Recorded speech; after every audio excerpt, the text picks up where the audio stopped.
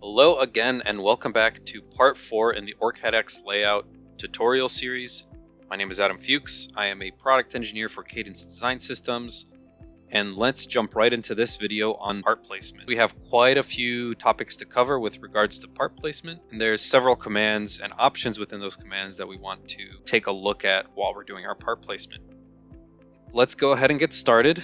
The first thing we want to do is just to place all of our components so that we can easily access them within the design. To enter the part placement command, simply right click on where the move command normally is, and you will see a radial menu appear, and go ahead and select the place command. This helper window that pops up is just for some additional options for the place command. If you want to hide this window at any point, you can click the tab at the top that says place. Or you can use the X hotkey to toggle the place command's helper window at your mouse cursor. I like to keep mine at the top right. So to place multiple components, you can either type in a reference designator into this text field. For example, I can type in C32 and then it will hover over my cursor. I can also select components from my search window. So if I select my unplaced components in the design, and then highlight all of them either with a Control A in the window, or I can click, scroll down and shift click to the bottom. You'll notice that all the components will then hover over my mouse cursor and I can place them, in this case, above my board outline. Now, while these parts are placed, I can still use the place command to then move other parts around. Like I said before, I can type directly into here if I want to move D1, 2, and 3. I can say D1 through D3, and then those three components will hover on my mouse cursor.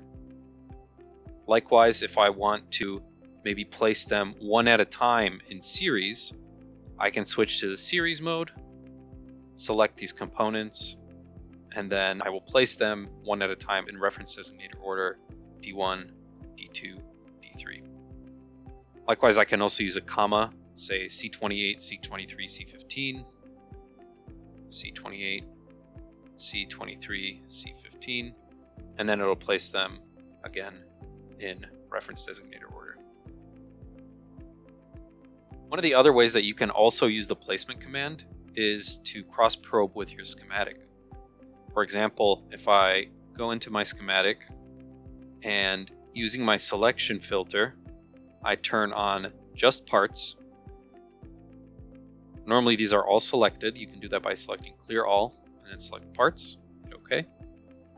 If I box select, for example, around this voltage regulator and all the capacitors that are related to this, and go back into OrCAD X Layout, you'll notice that these are all highlighted. And then depending on which mode I am, cluster or series, I can then click on one of them and it'll group them all together so I know that these are all part of the same, essentially, functional group.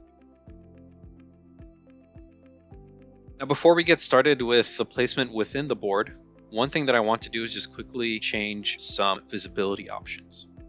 So on the left-hand side here, we have the visibility pane. In here, we can change all of the visibility colors and what we actually want to be turned on or off for all the different layers and objects in our design.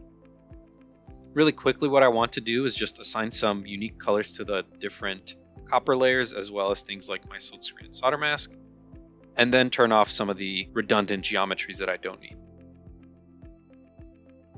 To quickly assign some unique colors to my copper layers, I can actually right-click on this all and select rainbow down. This will assign unique colors to all of my copper layers. And this is especially useful when you're working with like a 16-layer design, for example. Rather than having to select unique colors all the way through, you can select rainbow down and each color will be unique. For solder mask, I personally like to use a purplish color. And any color that I set with this color picker will also be added to recents, so I can easily reuse it. For my silk screen, I like to use yellow. And then for my paste mask, I will keep that as a gray color. Now for my DRCs, I like to keep this as a white color because that sticks out in my design when I'm looking at it. And finally, if I scroll down, here are some additional geometries and things that I can turn on and off. For example, notice that all of these are grouped under these drop-downs. If I want to turn off the visibility for everything in a group, just click the eye icon and that will turn everything off. In this case, because we're doing placement, I'm just going to go ahead and turn all of these off except for the component keep-in, because that will determine where we can actually place our components. If I look in this component section, I also want to change my assembly color to light blue. Now, when we're doing placement, in this component section, there's this quick view for top and bottom.